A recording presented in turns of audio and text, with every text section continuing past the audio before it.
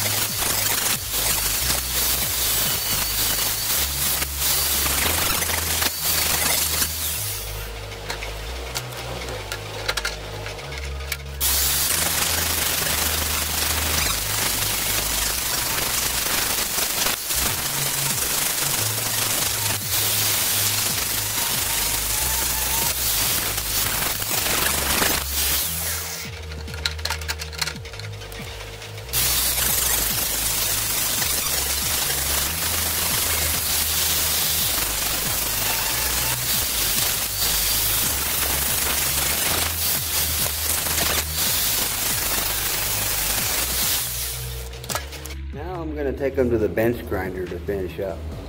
Alright, the plan here is to get these really hot rods I just finished messing with here, the axle, and then weld them.